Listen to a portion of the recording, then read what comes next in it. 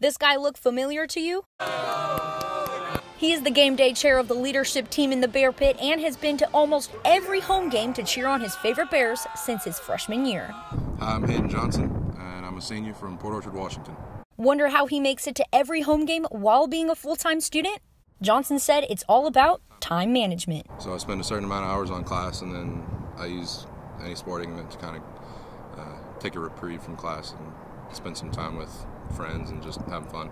Johnson said he likes all the sports at Baylor because they're all enjoyable in their own special way. But who's his favorite sports team at Baylor? Oh, you're going to make me say that? Probably the women's basketball team, because they're always just so good.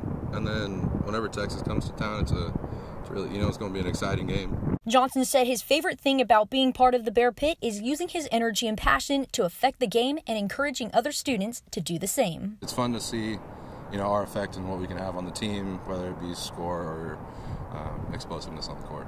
Johnson said any Baylor student can be a part of the Bear Pit, but if you'd like to join the leadership team, then be sure to follow @Baylor Bear Pit on Twitter for updates on when applications are available. I'd definitely like to encourage other students to come out and be a part of the Bear Pit.